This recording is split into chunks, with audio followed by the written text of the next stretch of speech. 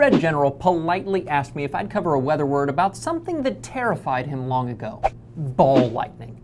Then Charles Cole messaged me on Facebook and asked me for the same weather word. Twice. Then the real Squid Squad tweeted me. So since an actual Squid Squad, a general, and somebody named Charles have all asked for the same exact weather word on 2 occasions more than once, here it is, ball lightning, for your weather word of the week.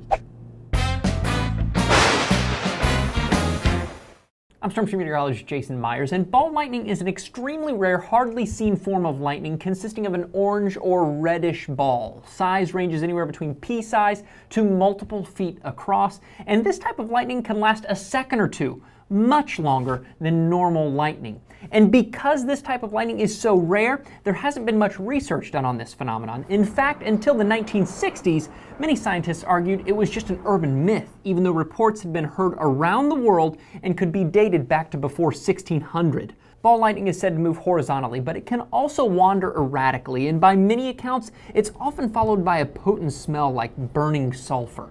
And for the moment, there's no widely accepted explanation for ball lightning, but many different physicists have come up with just as many theories, ranging from reasonable to ridiculous.